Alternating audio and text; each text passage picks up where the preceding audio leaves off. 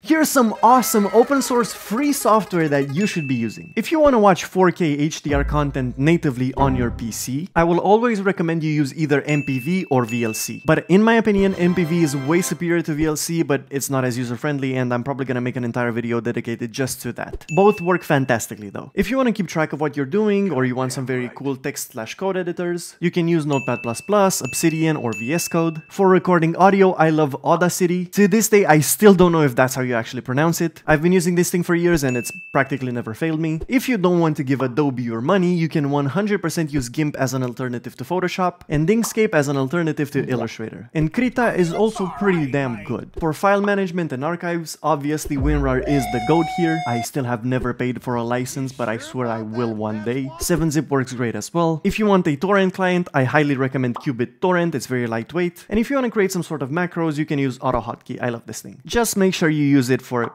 the right things. Don't cheat in games. This was just a quick list of the software that I used or have used in the past. Let me know if you guys have any sort of other suggestions in the comments below.